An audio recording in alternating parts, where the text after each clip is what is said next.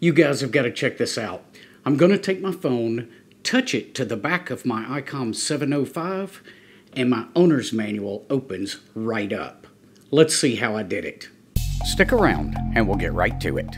Real quick before we get going today, I've got to give a shout out to these guys. They're my latest patrons over on Patreon. If you'd like to help support the channel, I'll leave a link to Patreon down in the description below. So we're going to be utilizing something today called Near Field Communication, or NFC. And you can buy these little NFC tags. I've got two different types here. You can pick these up off of Amazon for dirt cheap. I think it's like 13 bucks for 50 of them or something around that. Now this one is a hard plastic type substance. And there's no sticky back on the back of it. It's about the size of a quarter. Rough estimate there, but it is a kind of a thick plastic material that is rigid. This one, on the other hand, is a sticker. Now it is almost exactly the same size, but you can literally peel and stick this thing. Hopefully you guys can see that. You can peel and stick this onto a different device. Now, I'm going to be utilizing the iPhone today to do this, but you can do all of this on Android as well. What can you do with these little tags? Well, you can do things like write your home SSID and password for your Wi-Fi down, or write it onto one of these chips so that if you've got company over, instead of having to give them that password, they can simply scan this chip and get onto your Wi-Fi. You might write a web link onto one of these that people can scan and be directed to a specific web page.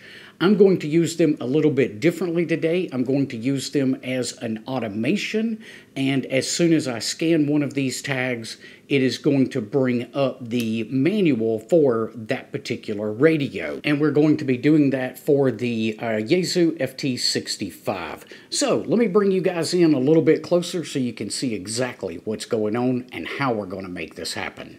So if you're on an iPhone, let's go ahead and open the Shortcuts app. Down at the very bottom, we're going to select Automation. Now, in the top right-hand corner, we'll hit the plus sign, and we're going to create a personal automation.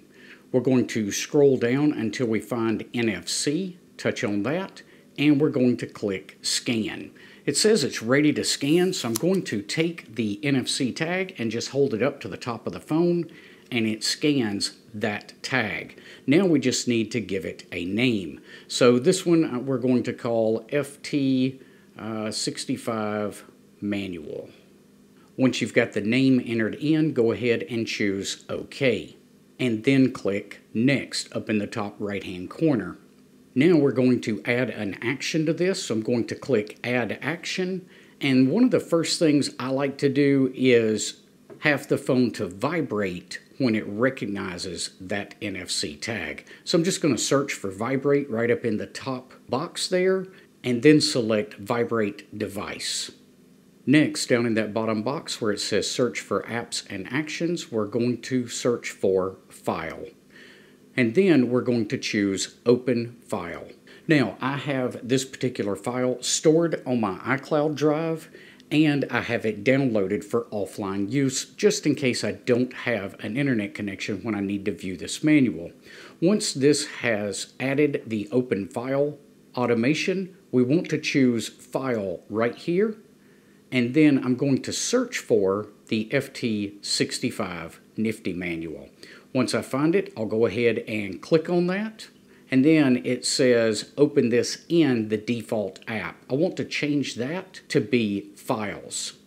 Once you've got both of those changes made, click on Next. Right here where it says Ask Before Running, I'm going to turn that off and just tell it Don't Ask. It kind of defeats the point of automation if it's asking before it does something. After I've turned that off, I'm simply going to click Done and close out of this application. Now when we scan the tag, it will open the Nifty manual for the FT65. And we can go ahead, since that's a sticker, and just place it right on the back of the belt clip. Now, one thing I have found about these, they don't work well if you put them on a metal surface. So I tried putting it on the back of the battery for my FT65, and that did not work very well at all. Putting it on the belt clip seems to be a great option. And that's how you can have instant access to your manual on your phone by simply tapping your radio. If you found today's information helpful, be sure to leave us a thumbs up before you head off. We will see you guys on the next one. Until then, 7-3.